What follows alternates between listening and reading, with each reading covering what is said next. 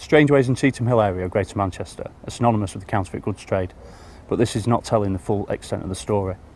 Organised criminals are taking advantage of people every single day, whether it be immigration or fraud offences, sexual offences or human trafficking. If people do buy these counterfeit goods, unbeknownst to them they could be doing themselves and others serious harm.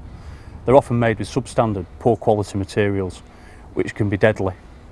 All the activity you may have seen this week is to reassure the communities that we are taking positive action, is to make sure the criminals do not feel welcome and to make your communities feel safer.